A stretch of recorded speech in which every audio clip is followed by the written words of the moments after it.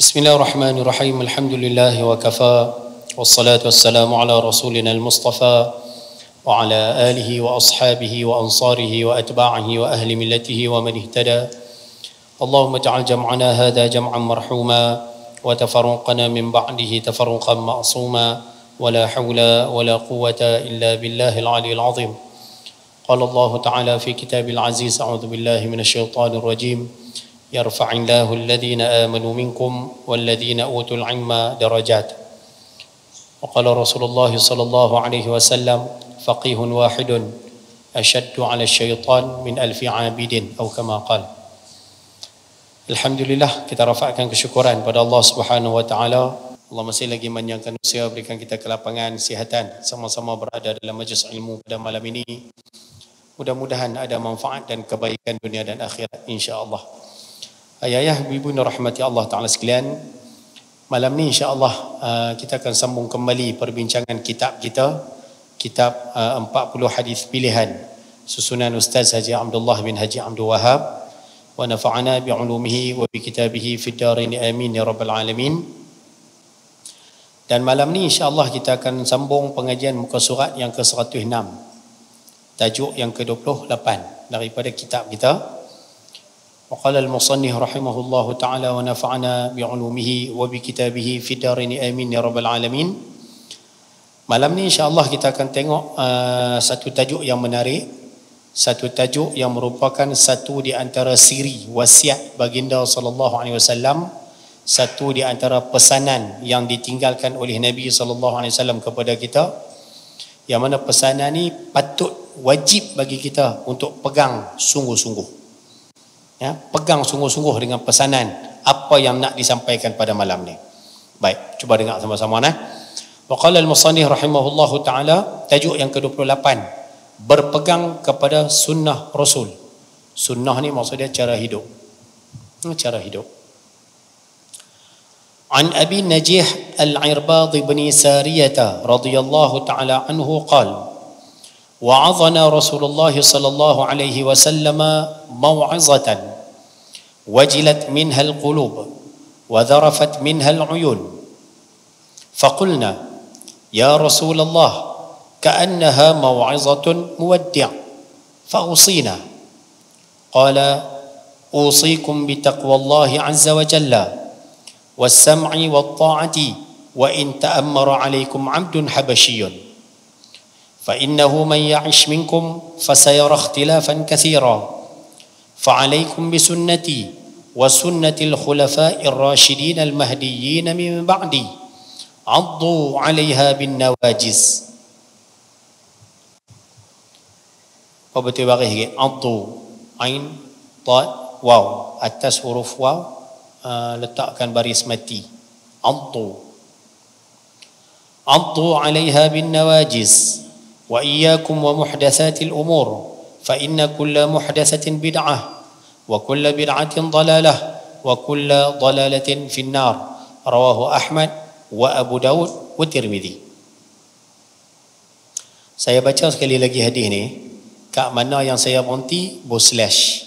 Kat mana yang saya habaq, buh titik, buh titik. Kat mana saya habaq, buh titik dua bertindih, buh titik dua bertindih. Boleh kono? Pasal hadis ni tak ada tanda bacaan. Sekali lagi. An Abi Najih al-Irbad bin Sariyah radhiyallahu taala anhu qala. Okey. Kalau boleh kat situ buh titik dua bertindih. Dia ada satu titik tambah satu titik. Selepas qal tu buh titik dua bertindih. Wa'adhana Rasulullah sallallahu alaihi wasallam mau'izatan wajilat minha al-qulub wa dharafat minha al-uyun. Buh titik kat itu. Buh titik kat situ. Faqulna, buh titik dua bertindih pula.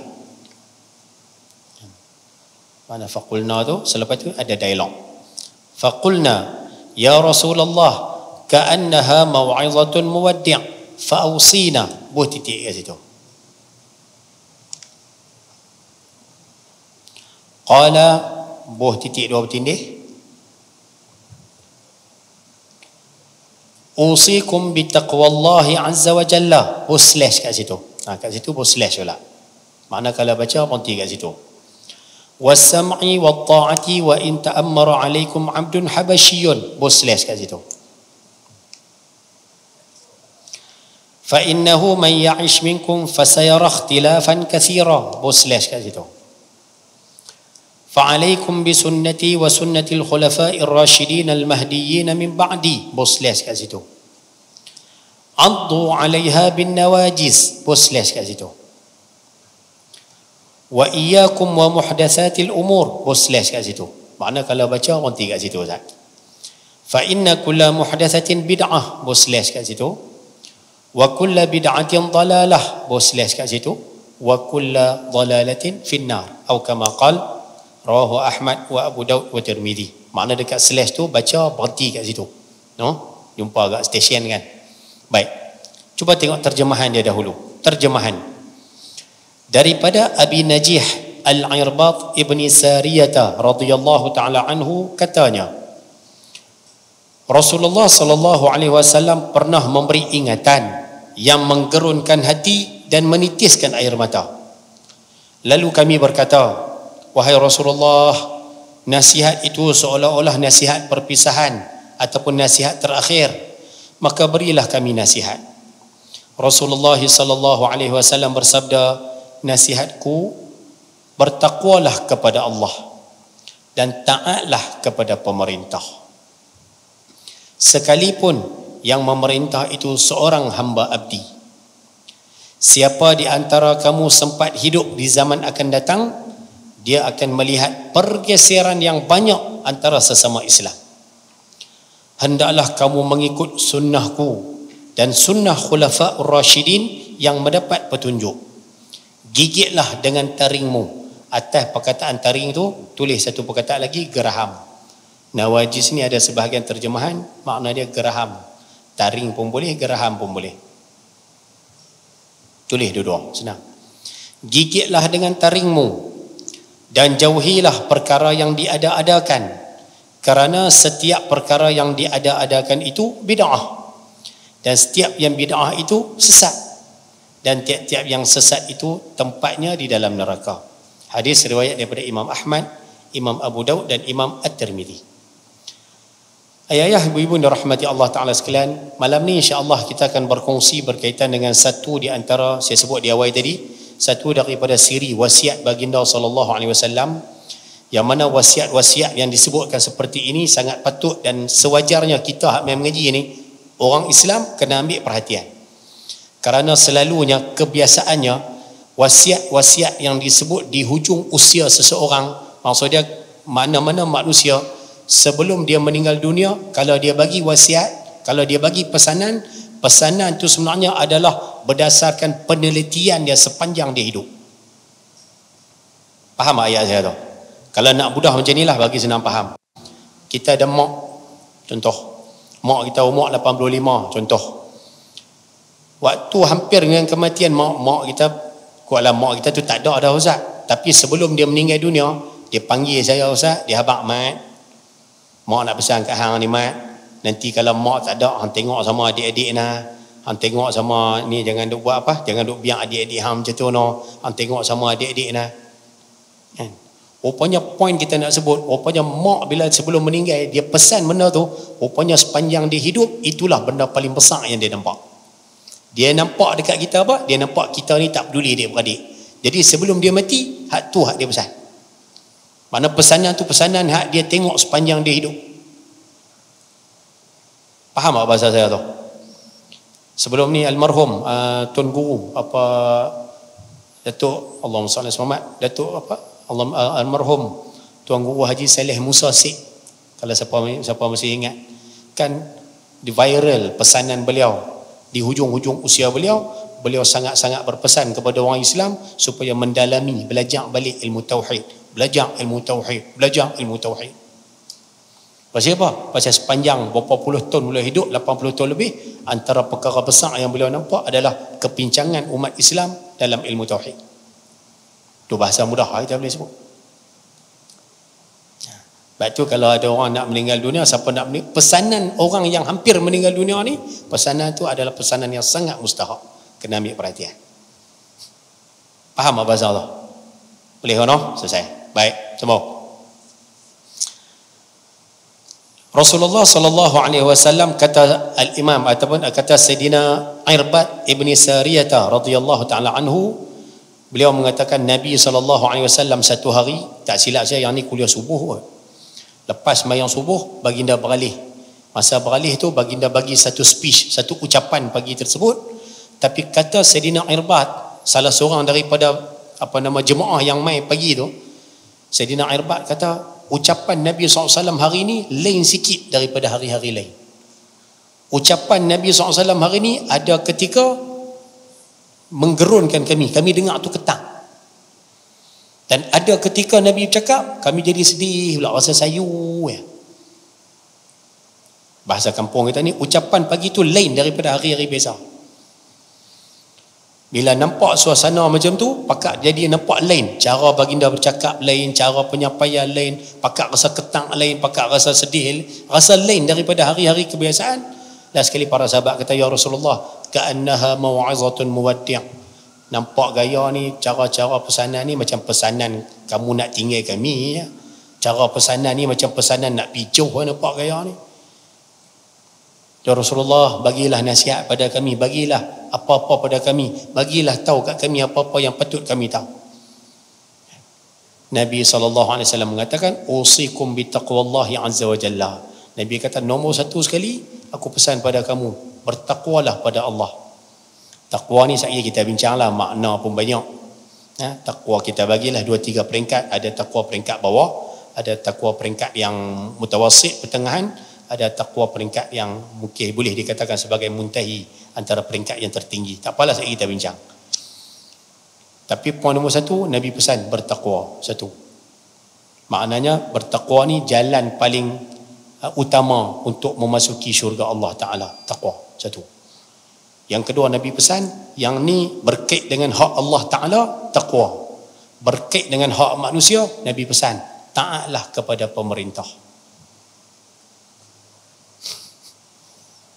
Kena taat kepada pemerintah. Sekali kita bincang, pemerintah macam mana yang kita kena taat, pemerintah macam mana yang kita tak boleh taat. Ada tak pemerintah yang kita kena taat dia sampai mati? Ada tak pemerintah yang kita boleh taat untuk waktu-waktu tertentu? Itu sekali kita bincang. Tapi poin nombor 2, baginda pesan supaya taat kepada pemerintah. Sebab apa? Kesatuan Islam itu penting. Ada pemerintah akan menyebabkan kesatuan Islam ni menjadi kuat. Kalau pemerintah ditentang, akan menyebabkan Islam menjadi lemah. Tu ya. Sebab tu dalam Islam dia perlu ada pemerintah. Bila ada pemerintah, baru Islam tu kuat. Islam ni dipelihara bila ada pemerintah. Sebab tu Nabi pesan, taat kepada pemerintah. Kita bincanglah ya. Ni pun perbincangan panjang. Kita rangkum mana yang sesuai je lah. Baik. Kata baginda, sekalipun walaupun yang memerintah tu seorang hamba abdi, walaupun dia hamba, tapi dia memerintah berdasarkan hukum Tuhan, dia memerintah berdasarkan ajaran Islam, wajib as-sam'u wa ta'ah. Wajib dengar, wajib taat. Selesai. Baginda SAW sambung lagi. Tu 2 pesanan. Baginda berkata, fa innahu man ya'ish minkum, siapa-siapa di kalangan kamu yang umur panjang. Ni satu daripada benda ghaib Nabi sebut siap-siap kat sahabat. Nabi kata fa innahu man ya'ish minkum, siapa-siapa yang umur dia panjang, dia hidup lama, fasayara ikhtilafan katsira, dia akan mula melihat orang Islam ini bergeser sesama sendiri. Ada yang bagi pandangan pergeseran ni dari sudut kita panggil pegangan kepercayaan. Ada yang bagi pandangan dari sudut pelbagai macam-macam sudut bergeser. Islam sama Islam, aduh. Tak apalah. Jadi benda ni biasa Ustaz, biasa. Habis itu nak buat macam mana? Fa'alaikum bisunnati. Baginda berpesan, hendaklah kamu berpegang dengan cara hidupku. Satu. Sunnah tu kita boleh translate ma'udhifa ila nabi. Translate bahasa kita ni cara hidup lah. Nabi kata, hendaklah kamu berpegang dengan cara hidup aku. Satu. Wa sunnatil khulafa'ir rasyidin al-mahdiyyin min ba'di. Dan juga pegang dengan cara hidup khulafa'ur rasyidin yang datang selepas daripada aku yang mendapat petunjuk. Siapa dia khulafa'ur rasyidin? Saya rasa yang ni semua tak payah bincang panjang. Sayyidina Abu Bakar, Sayyidina Umar, Sayyidina Osman, Sayyidina Ali. Kan? Tapi kalau kita campur 4 orang ni yang memerintah, Sayyidina Abu Bakar memerintah 2 tahun lebih, 2 tahun 3 bulan, tak silap saya. Sayyidina Umar memerintah 10 tahun 6 bulan 4 hari. Sayyidina Osman memerintah dalam 11 tahun 11 bulan berapa hari ya. Sayyidina Ali pun memerintah dalam 4 tahun lebih ya. Campur semua ni baru dapat 29 tahun 6 bulan. Sedangkan baginda bersabda al-khilafah, khalifah ni 30 tahun. Campur semua baru dapat 29 tahun 6 bulan. 6 bulan lagi siapa dia? Ulama mengatakan itulah dia pemerintahan Sayyidina Hasan bin Ali bin Abi Talib radhiyallahu taala anhumah. Ada yang kata 6 bulan. Sayyidina Hasan kan jadi khalifah 6 bulan. Sebelum dia letak jawatan, serah pemerintahan Islam pada Sayyidina Muawiyah bin Abi Sufyan. Jadi ada yang kata 6 bulan. Sayyidina Hasan pun termasuk juga dalam khulafa'ur rasyidin. Tapi yang selalu kita duk dengar 4 itulah. Sayyidina Abu Bakar, Sayyidina Umar, Sayyidina Osman, Sayyidina Ali. Selesai. Pegang dengan cara hidup mereka. Antu 'alaiha bin nawajiz. Nabi kata gigit dengan taring. Ada yang kata taring, ada kata geraham. Maksud dia pegang sungguh-sungguh. Akhir zaman pegang sungguh-sungguh dengan sunnah baginda dan sunnah khulafa'ur rasyidin. Boleh? Selesai. Dan jauhilah perkara yang diada-adakan, jauhilah perkara muhdatsatil umur, benda yang direka belakang-belakang ni, khususnya dalam benda-benda yang direka ya? Kerana setiap perkara yang diada-adakan itu adalah bid'ah. Kerana benda yang direka-reka baru ini, itu nama dia bid'ah. Bid'ah ni apa yang tidak disandarkan kepada baginda. Sunnah disandarkan pada baginda SAW. Bid'ah apa yang tidak disandarkan oleh kepada baginda SAW. Sunnah lawan dia bid'ah lah. Kalau sunnah daripada baginda, bid'ah maksud dia bukan daripada baginda SAW. Benda baru. Kerana setiap yang bid'ah itu sesat, dan tiap yang sesat itu tempatnya di neraka. Ini nanti kita bincang. Dan saya rasa malam ni kita tak bincang ikut isu bid'ah ni. Nah, tak dan. Pasal nampak poin tu banyak. Bid'ah pun poin nombor 5 ni. Cuma yang ni pun jadi isu. Cuma nak minta yang main mengaji hari ni jangan tertipulah dengan dakwaan orang-orang yang mengatakan kita ni kena ikut Quran, hadis, Quran, hadis.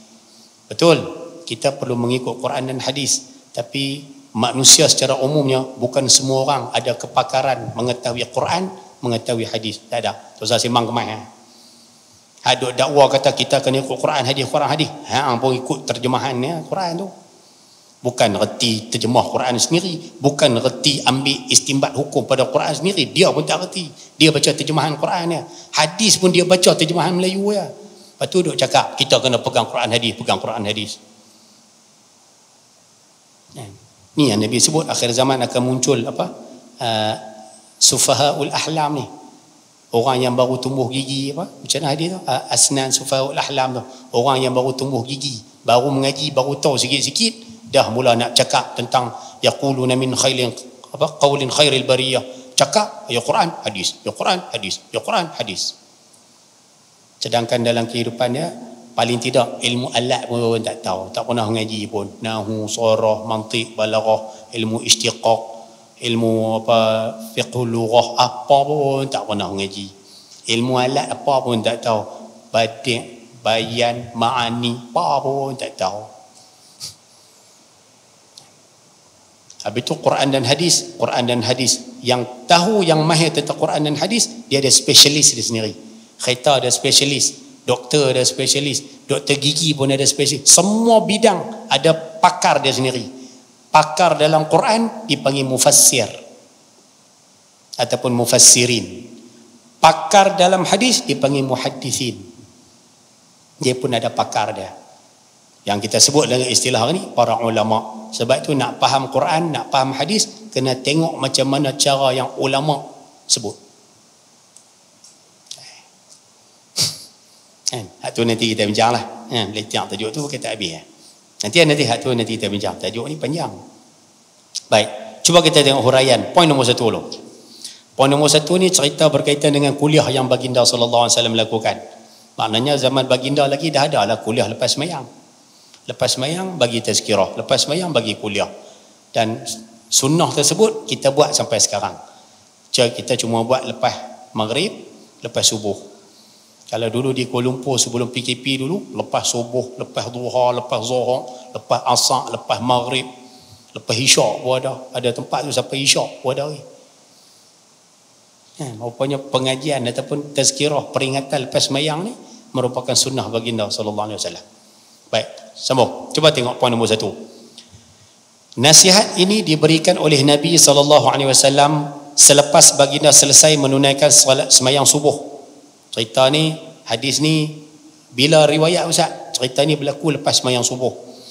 Iaitu dalam siri kuliah subuh yang baginda berikan kepada sahabat-sahabat baginda.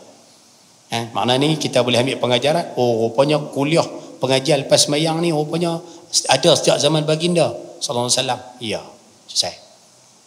Baik. Pada kali ini, pagi tu, sahabat-sahabat merasa seolah-olah kuliah itu kuliah subuh yang terakhir kepada mereka. Hari itu punya penyampaian nampak gaya lain sikit berbanding hari-hari biasa. Merasakan hal itu bila tengok suasana macam ni, para sahabat mula bimbang.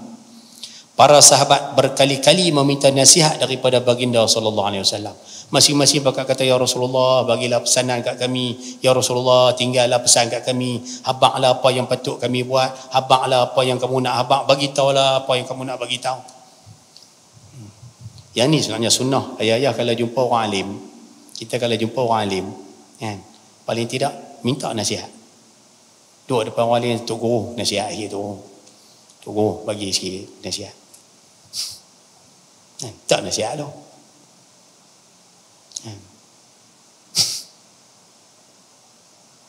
Faham tak bahasa saya? Kan kita jumpa Tok Guru orang alim kan. Kita jumpa, kita Allah Ta'ala bagi rezeki. Kita AJK masjid, ada Tok Guru besar main sini, kita diberikan ruang untuk buat apa Ustaz? Adalah duduk khidmat pada beliau. Sambil duduk khidmat, tengok ada orang kosong, jumpa Tok Guru, nasihat sikit tu, bagi nasihat sikit. Kadang dia tak bagi banyak pun, dia bagi sikit ya. Tapi kadang pesanan yang sikit tu sangat barakah. Dia khabar apa pun, dia cuma abang, insya-Allah semayang jaga, jangan tinggal. Banyak tu ya kadang dia abang, tapi kadang pesanan tu berkat. Dan selalunya Tok Guru orang alim ni, bila kita minta nasihat, depa tengok kita tu, depa bagi nasihat yang kadang-kadang bahasa kampung kita ni kena bertidung. Kadang dia bukan kenal kita pun, tapi dengan nur firasat yang Allah Ta'ala bagi, dia tengok muka kita, hak dia pesan tu kadang pak seketul nak bertidung. Semayang awal sikit lah, dengar kali, dengar adik-beradik dengan keli. Kadang buah-buah tu buah yang dia nampak kita, dia pak bagi.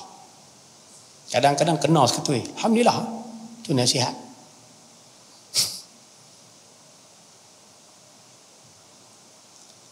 Awak yang senyap yang malam ni.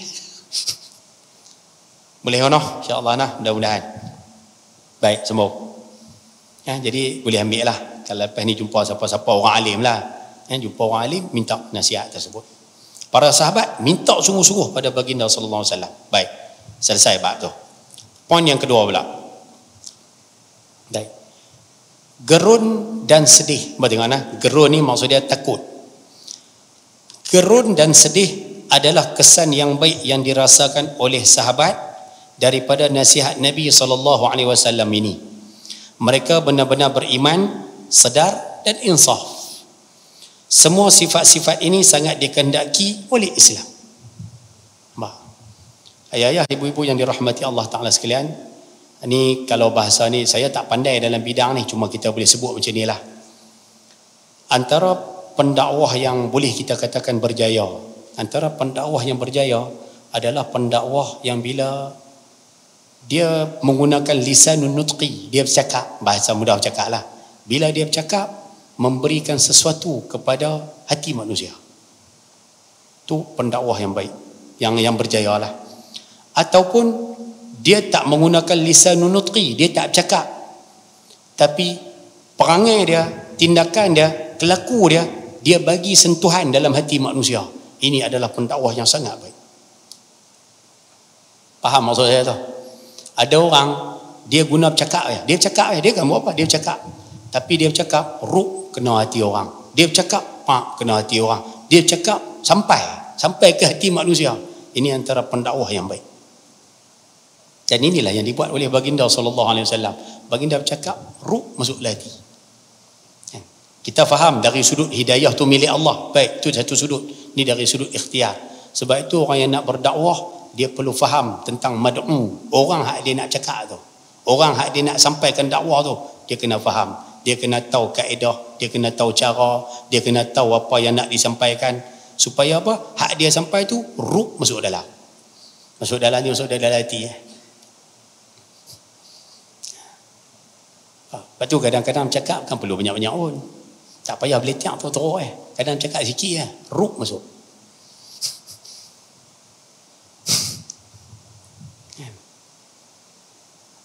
Inna minal bayani la sahira. Cakap ni kadang dia ada sihir dia. Kadang cakap sikit rak kena. Dia Pak Noh tu kena boleh belajar, boleh dipelajari perkara tersebut. Tak perlu banyak pun kadang. Cakap sikit Itu contoh pendakwah yang berjaya. Apatah lagi kalau pendakwah ni dia tak guna bercakap mulut pun. Dia punya tindakan dia menjadikan orang masuk dalam Islam. Yang ni berlembak. Yang ni kita boleh ingat dulu apa? Al-Fadhil Ustaz Almarhum Ustaz Fazli Yusuf. Kalau siapa masih ingat di Sabah. Kan beliau banyak berdakwah di Sabah tu. Tu yang saya dapat cerita kata apa? Yang dia pergi makan di kedai. Saya cerita kot di sini Beliau pergi makan di kedai. Apa rupanya dekat kedai tersebut ada pelayan Kristian. Dia orang Kristian. Orang Sabah lah tapi agama Kristian. Dia duduk makan apa semua, sebelum makan baca doa apa semua. Habis selesai makan apa semua, dia ambil pinggan yang dia makan tu, dia pergi bubuh dalam besen tempat yang dia makan tu. Ambil dalam besen. Rupanya perbuatan ataupun kelakuan dia ambil pinggan dalam besen tu, pelayan Kristian tu tengok. Dia perhati. Dan akhirnya dia jumpa dengan ustaz tu, tanya ustaz mai buat apa-apa semua. Ustaz abang lah kata main berdakwah di sini-sini apa semua. Dia ikut ustaz tu pergi berdakwah dan selepas beberapa hari lepas tu masuk Islam. Masuk Islam. Lah kali bila dah masuk Islam tak apa, dah mengucap apa semua selesai. Dia ditanya tu hak Kristian masuk Islam tu, ada orang tanya dia, macam mana kamu boleh berkenan nak masuk Islam? Macam mana boleh teringin nak masuk Islam? Dia jawab senang Dia kata, saya berkenan nak masuk Islam ni pasal saya tengok akhlak, tengok perangai ustaz. Dia kata ustaz pergi satu kedai baru ni, beberapa hari lepas ustaz pergi satu kedai tu. Ustaz makan, habis ustaz makan, ustaz ambil pinggan, ustaz pergi bubuh dalam besen. Dia kata tak silap saya lah, saya tak ingat-ingat, lupa tu. Dia kata saya kerja dekat 12 tahun dah ustaz di kedai ni. Tak pernah siapa pun lepas makan ambil pinggan dalam besen. Ustaz orang pertama.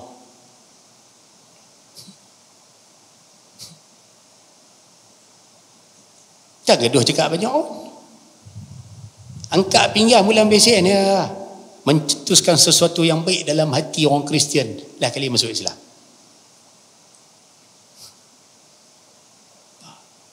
Kita hari ni, minta maaf ayah-ayah duduk Sungai Tiram. Lagi banyak duduk dengan Chinese ada, Indian ada.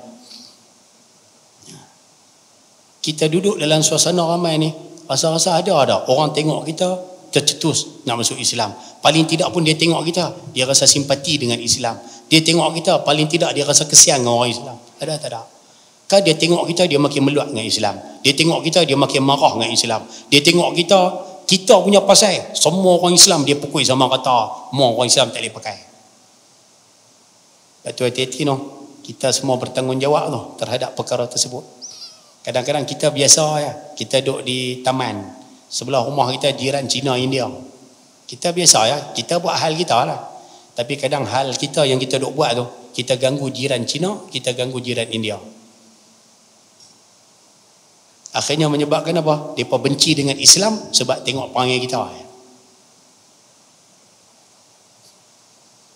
Dah usah, mereka bawa perangai, mereka bukan Islam. Lentak pergi ni hak kita nak bercara hak mereka buat apa? Mereka buat, mereka tanggung ni hak kita ni.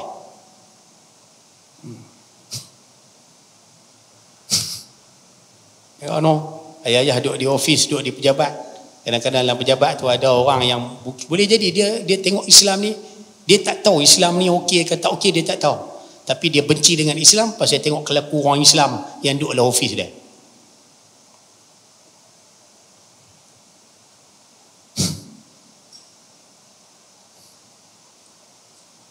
Faham ke dia cerita? Kena fikir tu benda-benda tu. Sebab tu ingatlah kita bila kita ni orang Islam. Bila orang Islam kita semua kena sedar kita adalah duta kepada agama kita sendiri. Kita rasmi ke tak rasmi, kita semua adalah duta. Sebab kita hidup campur dengan orang. Jadi kita sebenarnya duta mempromosikan agama kita sendiri. Kita sedar dengan tak sedar, tu atas masing-masing lah. Sebab tu kalau duduk, bahasa mudah macam ni lah. Sebab tu kena ikut ajaran Islam betul-betul. Tambah kalau duduk dengan masyarakat, jangan buat mangkak dengan masyarakat. Mangkak tu faham kan? Maksud dia buat panggil bagi elok. Dia bukan Ustaz saya tak erti nak pura-pura. Bukan isu pura-pura, tapi isu dia kalau kamu buat, kamu tunjuk perangai kamu yang sebenar depan orang yang bukan Islam, ditakuti dia makin benci dengan Islam disebabkan perangai kita tu ya. Tu kena fikir tu, balik fikir tu lah. Bukan paksaan, balik fikir tu. Nak jaga tak benda-benda macam tu. Nak abang kata nak cerita bab tu ya, sebenarnya nak cerita bab pendakwah yang berjaya tu, yang bagus, yang baik sebenarnya adalah pendakwah yang bila rap kena cakap, rap kena akhlak, perangai kelaku dia rap kena. Cerita dah itu kan, Sayyidina Abdullah bin Mas'ud cerita kan, dia masuk tengok orang ming alat muzik tu, dia masuk kata sikit ya, kan baik kalau suara yang sedap ni digunakan kepada jalan yang lebih baik, maksud dia guna pada tempat yang betul. Suara sedap, duk pergi menyanyi buat apa, kan baik kalau guna pada cara yang betul. Cakap banyak tu ya, terus tukar hidup jadi anak murid dan akhirnya menjadi ulama besar. Dia gaduh pun, dia tak banyak pun.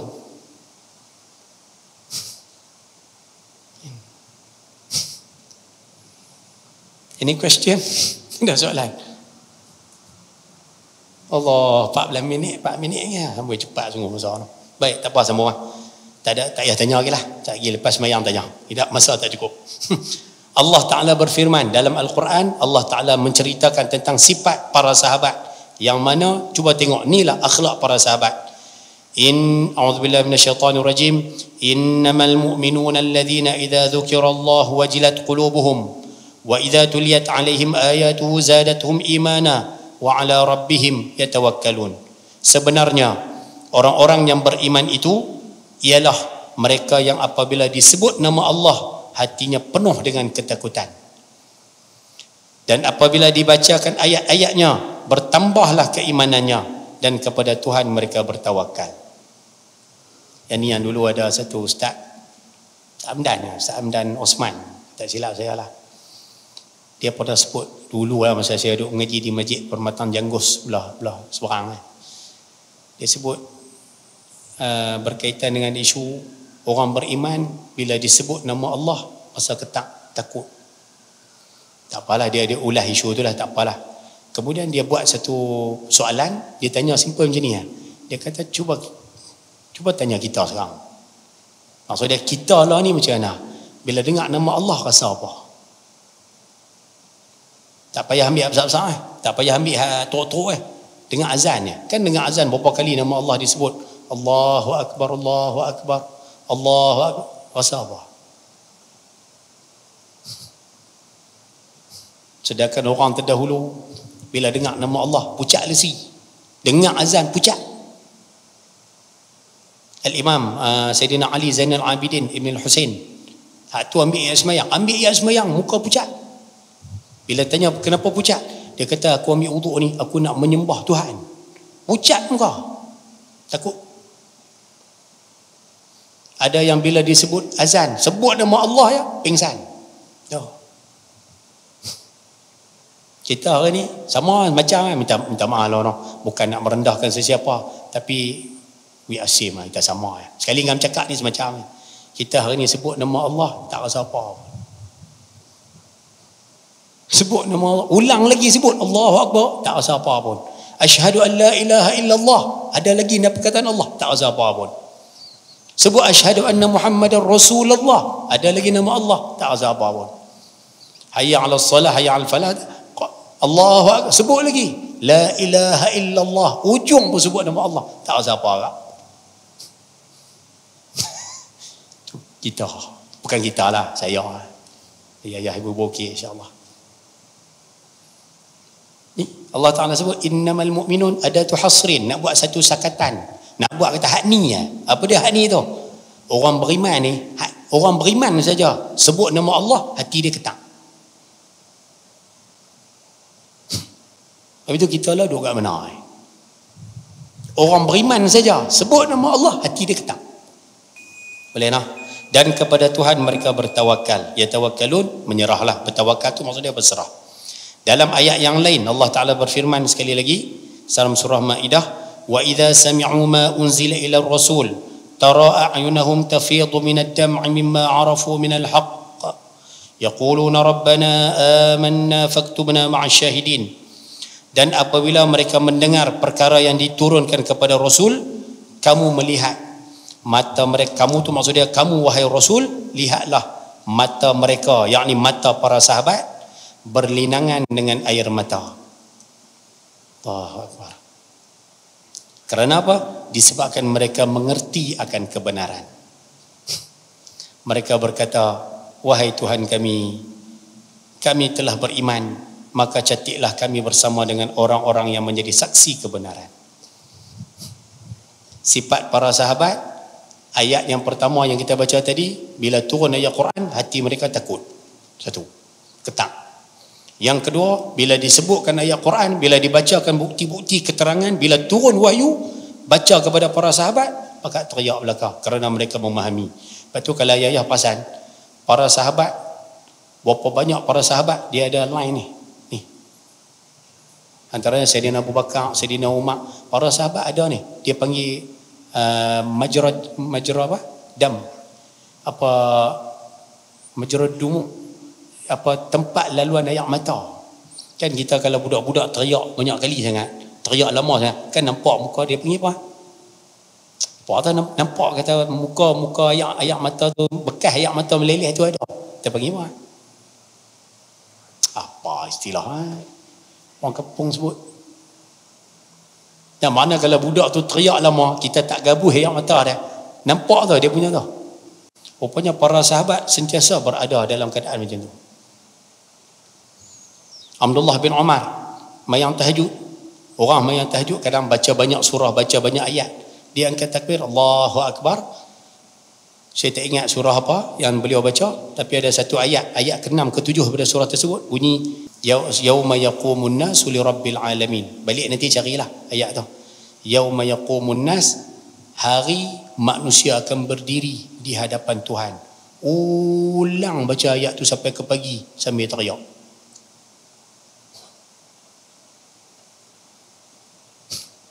Allah. Kita baca Quran. Boleh kata baca. Dah nama baca Quran, baca lah. Nabi SAW panggil Sayyidina Ubay bin Ka'ab. Ubay, iqra, baca ayat Quran. Sayyidina Ubay kata, aqra, aku nak kena baca Quran. Wa alaika unzil, sedangkan Quran tu turun kat kamu ya Rasulullah. Takkan aku nak baca. Macam kita lah, Tok Guru kata, baca kitab. Kita pun diam, Tok Guru takkan saya nak baca, Tok Guru lah baca, Tok Guru khatam kitab tu, saya baru nak mengaji. Macam tu lah suasana tu. Sayyidina Ubay kata, aku nak kena baca kah? Quran turun pada kamu. Baginda menyatakan, inni uhibbu an asma'a min ghairi. Aku suka nak dengar bacaan Quran ni daripada orang lain. Bacalah. Saya tak ingat, minta maaf, tak ada buat preparation. BI. Tak ada nak buat persiapan ayat apa yang dia baca. Sayyidina Ubay bin Ka'ab baca ayat tersebut, baca. Kalau nak tengok macam ni, dulu saya rasa saya pernah jual satu kitab di sini. Kitab berkaitan dengan 60 orang sahabat Nabi sallallahu alaihi wasallam. Saya rasa ada orang Masjid Sungai Tiram yang beli. Siapa yang ada kitab tu di rumah, balik sekali buka tajuk Sayyidina Ubay bin Ka'ab. Cerita hak saya sebut lah ni ada dalam kitab tu. Ada siap dengan surah apa, ayat apa lagi. Nanti balik boleh tengok. Buka tajuk Sayyidina Ubay bin Ka'ab. No, boleh tengok nah. Cari cerita, tak ada buat persiapan. Bila Sayyidina Ubay bin Ka'ab baca, berhenti dekat satu ayat. Tu pun saya tak ingat, minta maaf, tak apalah. Berhenti dekat satu ayat, Nabi kata kafar, cukup. Rupanya Nabi duk sebut cukup tu, ayat mata meleleh. Ayat mata baginda SAW tu meleleh. Tahu no. Para sahabat dulu dengar Quran teriak. Sebab tu ayah kalau baca Quran, sebab tu Quran bahasa mudah macam ni lah. Quran kena baca. Nabi sebut iqra'ul Quran wabku, baca Quran teriak. Fa in lam tabku, kalau tak boleh nak teriak, fatabaku, buat teriak. buat teriak. Sebab tu lepas ni kalau baca Quran tak boleh nak teriak saya, buat teriak.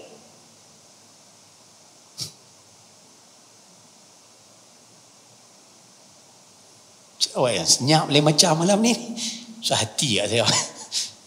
Boleh dapat saya kata, boleh faham kau noh perbincangan kita malam ni noh. Insya-Allah. Baik. Poin yang ketiga sikit dia.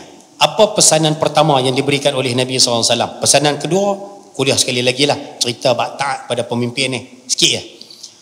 Wasiat supaya bertakwa kepada Allah adalah jaminan hidup bahagia di dunia dan di akhirat. Yang pertama, baginda pesan tentang apa Ustaz? Supaya orang Islam sentiasa bertakwa pada Allah, bertakwa pada Allah. Dan takwa ni, pesanan takwa wajib setiap kali hari Jumaat. Jadi rukun pula dalam khutbah Jumaat. Tak baca wasiat takwa dalam khutbah Jumaat, Jumaat tak sah. Apa dia ni Ustaz yang kata takwa ni apa Ustaz? Takwa tu bahasa kampung kita, kalau orang budak-budak kamu, takwa ni menetang bah. Senang nak bicara. Takwa ni benda apa Ustaz? Apa dia takwa ni? Cuba tengok dalam kitab kita terjemah. Yang kata takwa ni apa? Memelihara diri daripada dimurkai Allah Subhanahu wa taala. Apa dia memelihara diri ni Ustaz? Ayah yang mana ada kitab, buat catatan sikit boleh tak? Muka surat 106, kan belah atas tu kosong kan. Catik sikit boleh? Catik dulu. Nanti bulan depan kuliah seterusnya nanti saya detailkan sikit lagi. Tulis ya dulu. Muka surat 106 belah atas nombor 28 kan ada kosong. Contang sikit kat situ. Okey. Tulis situ takwa. Saya bagilah beberapa definisi takwa. Nombor 1 ni definisi yang selalu kita dengar. Kemudian ada definisi yang pertengahan, ada definisi yang detail sikit. Okey. Tulis itu takwa. Nombor 1 tulis itu melaksanakan ketaatan, meninggalkan larangan. Melaksanakan ketaatan, meninggalkan larangan.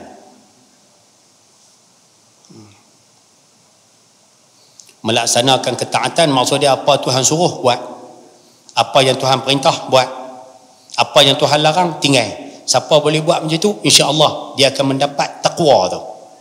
Sebab tu yang Tok Khatib duk pesan setiap minggu, usikum bitaqwallahi azza wa jalla, aku berpesan kepada kamu supaya bertakwa pada Allah dengan melaksanakan segala titah perintahnya dan meninggalkan segala larangannya. Kan duk dengar pesanan tu setiap minggu kan. Kau time tu duk lena dah macam mana kan? Main masjid awal Ustaz, takut tepat tak ada. Sampai lena tu sampai ibadah Allah. Tak apalah. Okey Jadi takwa ni banyak terjemahan. Nombor 1 ada yang bagi terjemahan melaksanakan ketaatan, meninggalkan larangan. Okey, 1. Itu yang level asas lah takwa. Ada yang bagi makna takwa ni dia sedikit pertengahan. Kita ambil sikit lah. Yang ni yang selalu disebut oleh tutup guru kita, Sayyidina Ali sebut. Takwa tu apa? Catik dekat tepi buku tu. Nombor 2, tulis kat situ nombor 2. Takut kepada Allah. Al-khawfu minal jalil, takut kepada Allah. Beramal dengan apa yang diturunkan. Sambung tepi dia aja. Beramal dengan apa yang diturunkan.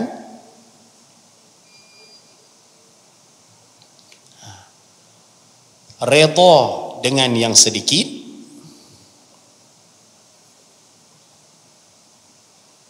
Redha dengan yang sedikit. Dan bersiap untuk hari kematian. dan bersiap untuk hari kematian.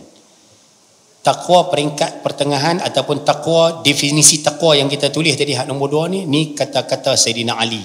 Sayyidina Ali mengatakan yang kata takwa tu apa? Al-khawfu minal jalil ataupun al-khawfu ilal jalil, takut kepada Tuhan.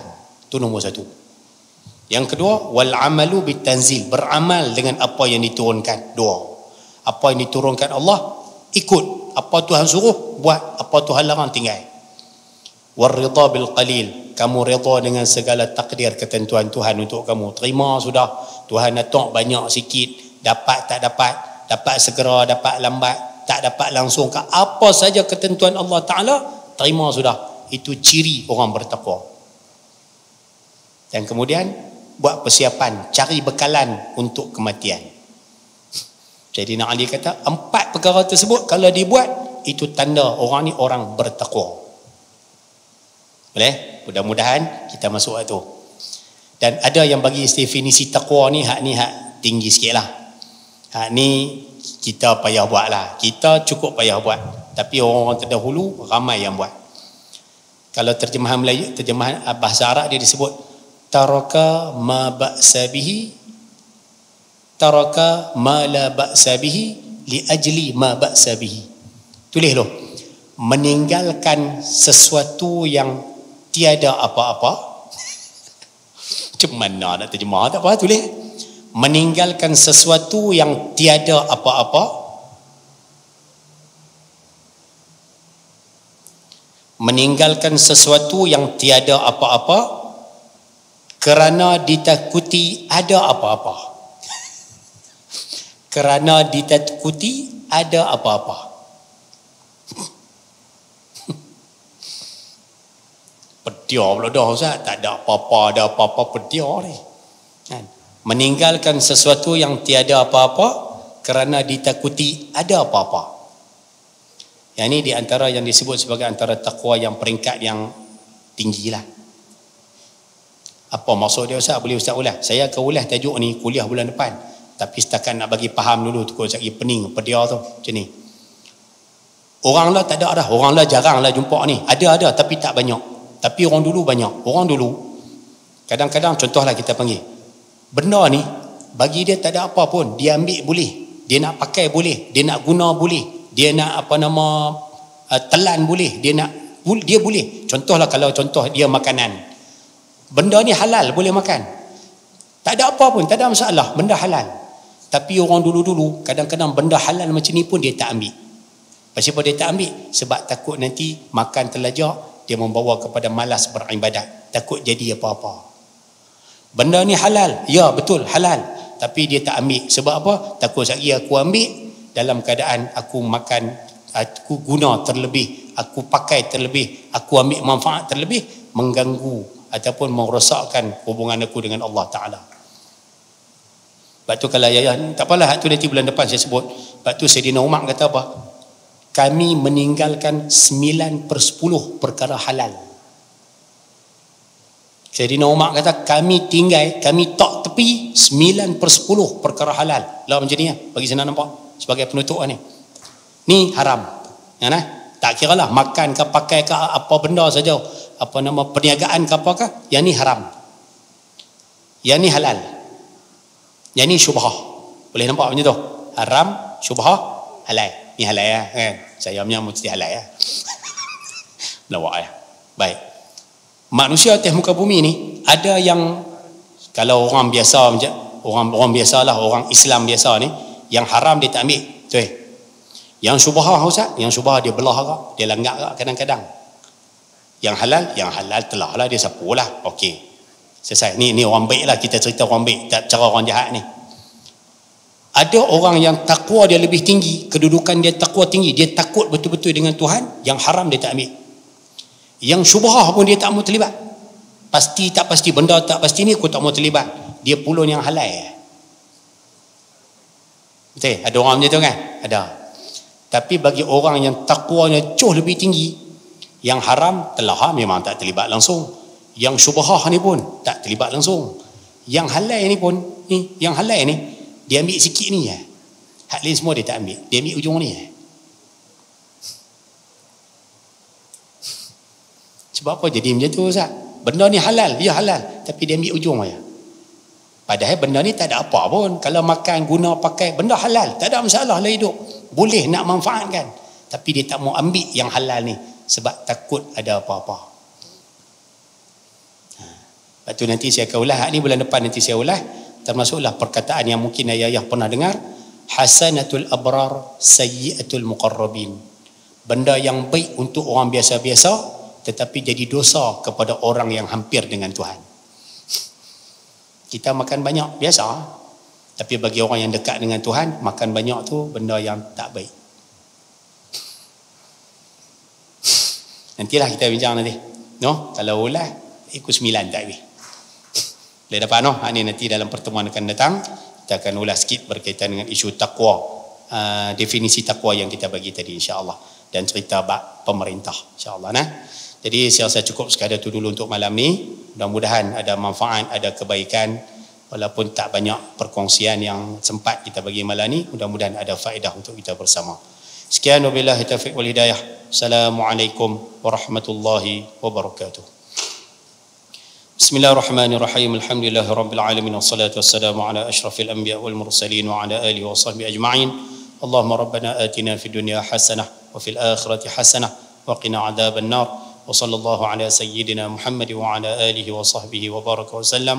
Alhamdulillahirabbil alamin. Hak cerita tadi kata kita semua duta agama kita tu, pakai ingat nah. Insya-Allah nah pakai jaga. Wallahu a'lam.